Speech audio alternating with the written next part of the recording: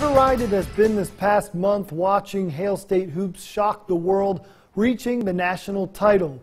After its long historic run in the NCAA tournament, the Bulldogs are back home in Starkville.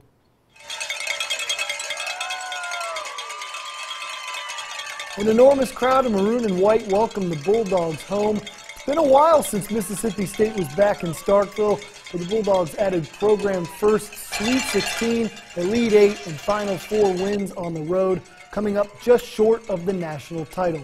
It's been a long 24 hours for the Dallas Dogs, but it was a good feeling to be back home.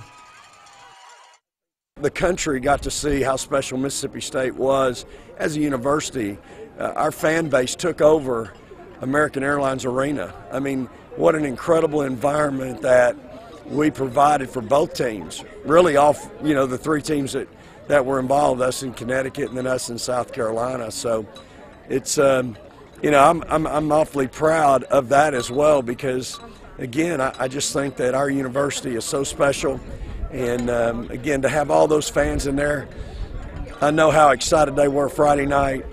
And I hate it that we couldn't find a way to get it done for them on Sunday. It's gotten way much bigger, and they're just great. They're a part of the reason we get so many wins, and they're part of the reason why we're so successful.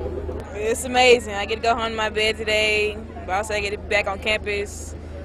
I get to see all these people that's been supporting us and take pictures and hang around them. I am on one of the best teams in the country and coached by the great coaching staff, and they're really amazing. So, if I had another 4 years, I'll do this all over again here. ESPN Media says last night's national championship game was the most online streamed women's basketball finale in history.